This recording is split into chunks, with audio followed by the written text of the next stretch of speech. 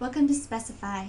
This video will introduce you to editing forms in the WorkBench. I have the WorkBench open, so now I simply need to choose a data set by clicking on it in the sidebar. I'm going to open an example data set, which you may recognize if you watched the new dataset mapping videos. Data sets open in a grid view, but we want to open them in a form view, so we go down to the bottom right and click on the Edit or View Form button. And there's our data set as a form. The first thing I want to show you is how to rearrange the fields. This is a drag and drop feature, so I simply click on the label, hold my mouse button down, drag my field wherever I want it on the workspace, and then let go of the mouse button to drop it. It's that simple. I can also rearrange my fields by double clicking on the label to bring up the Properties dialog for editing, and there is an X and Y coordinate on that dialog. Let's see what an X coordinate of 250 would look like. I can type in that number and then hit the Apply button to see what the change will look like before accepting it. And then I can simply say cancel to go back the way it was, or OK to accept the change. I'm going to say cancel. Let's take a look at some of those other editable properties. I'm going to double click that label again to bring it back up. And the label or name of this field is editable by either deleting it or highlighting it, however you want to accomplish that, and then simply typing into that field on the dialog. The field length is the number of characters available for typing in data, and that is editable. Let's make that 35. There is a 99 character limit on the field length. I'm going to say apply to see what that looks like. And that's definitely more than I need for my field number typically. That's okay.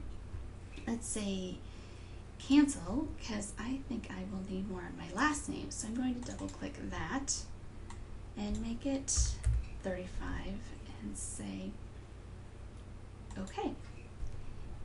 You may be wondering what some of the other fields were.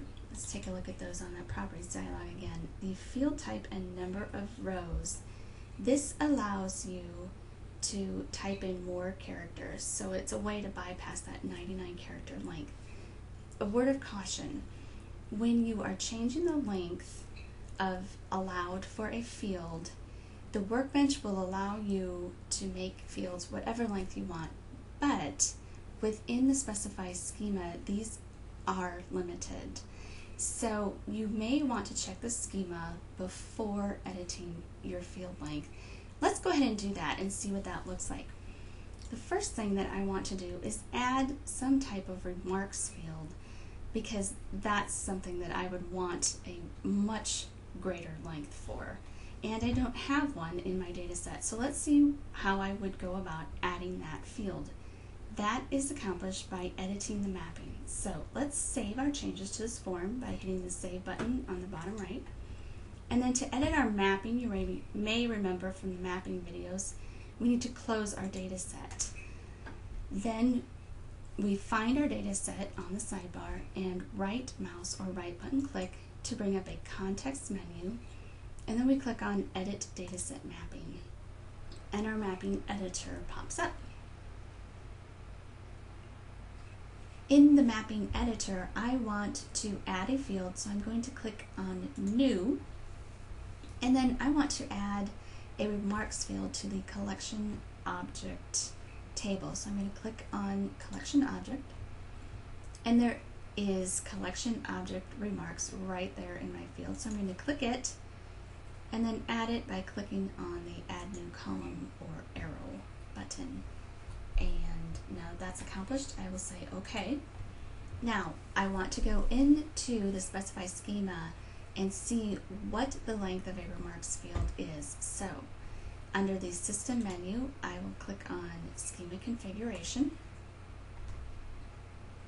and I want to open it in English, and I want to edit a schema. So click that button. And my tables are listed on the top left, so I will click on Collection Object to bring up my fields. And then I want to find a remarks field, and there it is. And down here I see that the type is text and the length is 4,096 characters. That is a lot.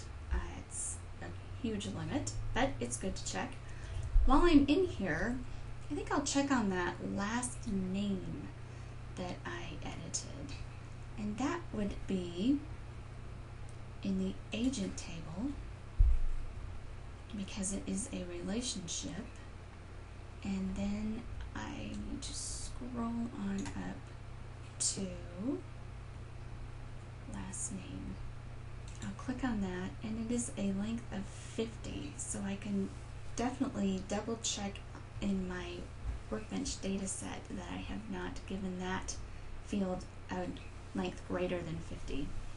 We have not made any changes, so we'll say cancel in our schema config. And then we'll go back to the WorkBench by clicking on it in the tab bar, and we'll open that example data set again by clicking on it in the sidebar.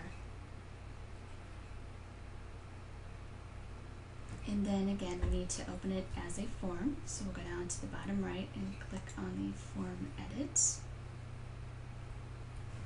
And here is my remarks field, and it is already on my form as, let's double click that, as a text area rather than a text field.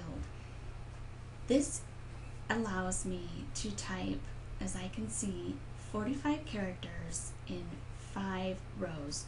So it's really a way to get around that 99 character field length limit.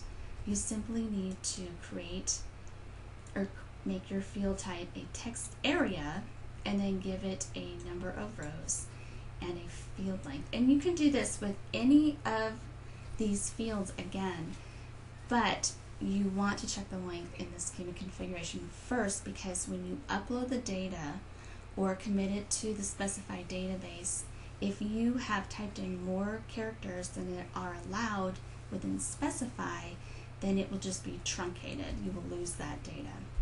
So we are obviously okay with our remarks field though, because it is huge.